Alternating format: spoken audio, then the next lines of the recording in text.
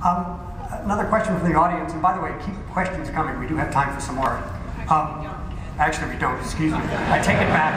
Forget it.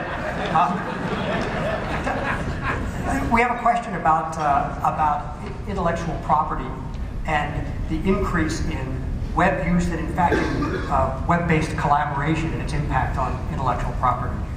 Give me some reaction to what direction we're headed there. That's a pretty broad question. The intellectual property is our lifeblood. It's the lifeblood of many industries. We wouldn't have the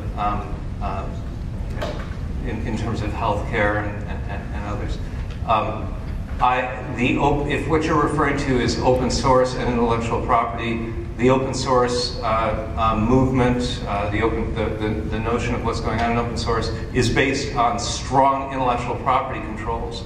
The open source licenses are very, very precise about certain things in terms of the types of environments that they want to create around the handling of their source code, and that is that wouldn't exist if it weren't for their recognizing the power of intellectual property as a first-class entity.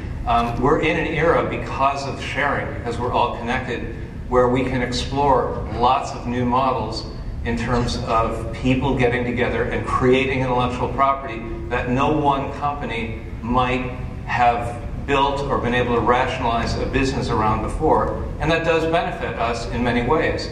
Furthermore, certain areas are really hard and they're very profitable because they create high-value business solutions and solutions for people.